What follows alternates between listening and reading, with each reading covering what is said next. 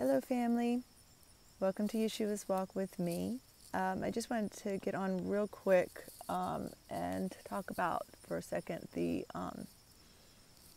peace deal that's being signed. Also, a disclaimer, if you hear dogs barking or whatever, excuse it. So but really quick, the main thing is that Trump,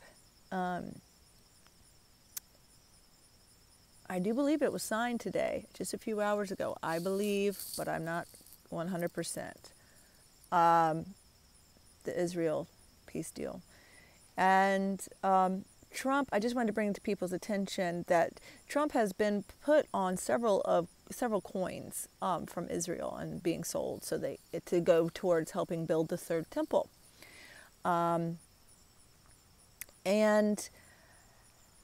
they're calling this peace deal the Abrahamic Accord, but Trump wanted it to be called the Trump Accord.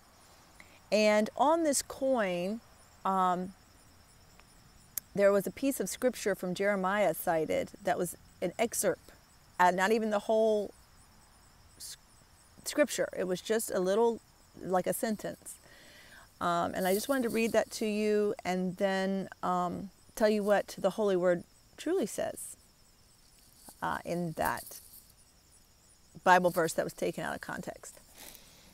So the verses, or what's on the coin, it says, "For I will give you lasting peace in this place." Jeremiah 14:13. What the word truly says is, I'm going to read 14:13 through 16. "Then I said, Ah, Lord God, behold, the prophets say unto them, Ye shall not see the sword, neither shall ye have famine, but I will give you assured peace in this place. Then the Lord said unto me, The prophets prophesy lies in my name. I sent them not, neither have I commanded them, neither spake unto them. They prophesy unto you a false vision and divination, and a thing of naught, and the deceit of their hearts. Therefore, thus said the Lord, concerning the prophets that prophesy in my name, and I sent them not, yet they say, Sword and famine shall not be in this land. By sword and famine shall those prophets be consumed. And the people to whom thy prophesy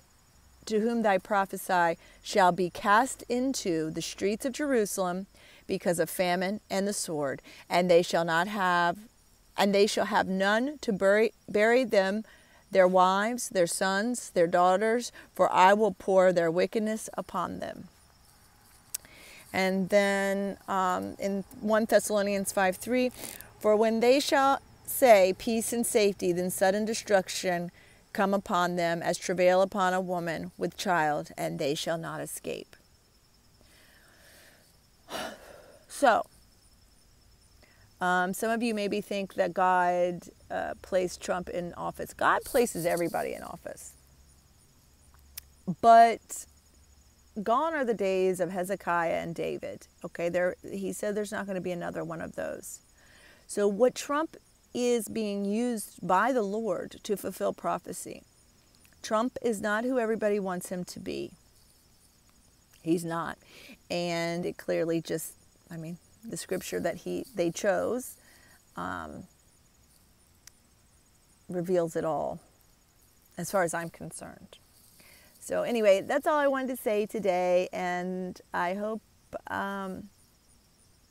everyone is drawing really close to Him and the Lord. And I just want to say I love you guys. And peace, grace, and big hugs. Talk to you soon.